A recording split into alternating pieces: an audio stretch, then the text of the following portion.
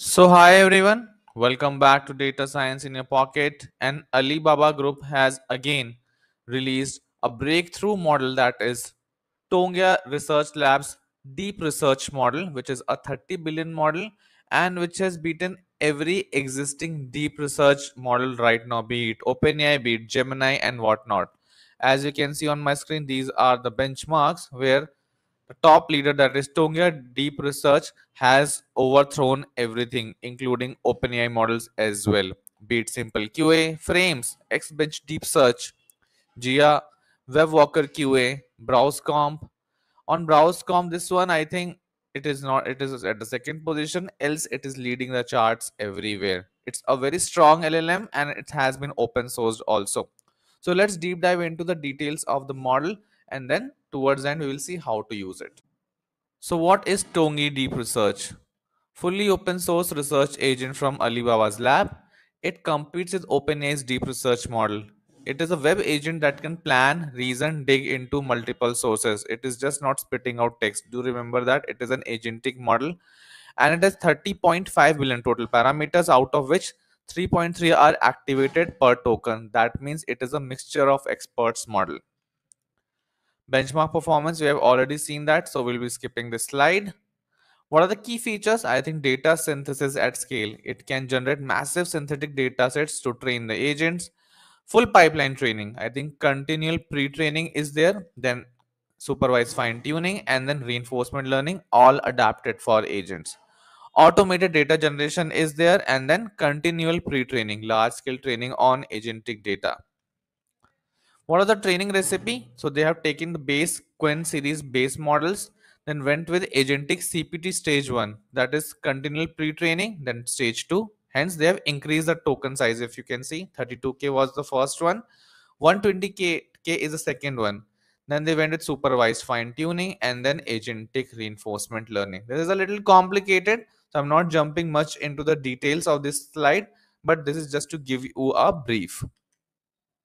There are two modes present. One is the React mode, that is thought, action, observation. So you must be knowing the React prompt engineering technique. It's quite similar to that. No prompt engineering is required. Shows base model capabilities and 128k context length is present.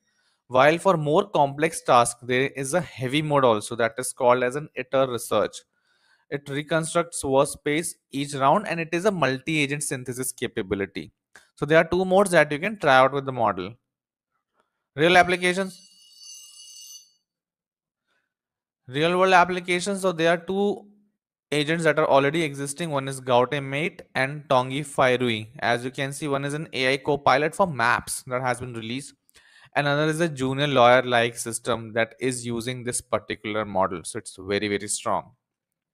Why it matters? I think obviously yes, it's one of its kind of a model that has been released that is beating out the closed source releases like OpenAI or be it Gemini. Data quality beats algorithms anytime. Stable data loop. Explicit research actions built for decisions and memory management, and open source alternative. That's the biggest part. It's open sourced completely. What are the limitations? I think 128k context length is still not that huge, I would say. It hasn't been tested on huge scale. That means like GPT-4 side scales yet. And reinforcement learning efficiency can be improved. What are the closing thoughts? Not about being a better chatbot, but turning LLMs into proper research assistants. Now they are getting trained as an agent. You are not creating LLMs now, you are training them to be agents. So this is the whole crux of the entire research. And this model would be is trending on Hugging Face too. Do try out the model once you get a time. So now let's jump onto the GitHub repo before closing this up. So as you can see on my screen, this is Alibaba NLP Deep Research repo, and here you can see the download links present.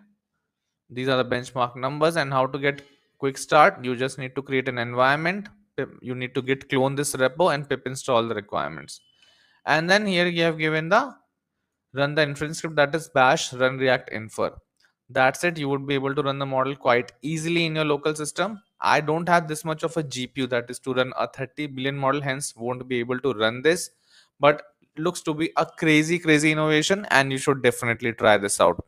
I hope you try out the model and let me know in the comment section. Thank you so much.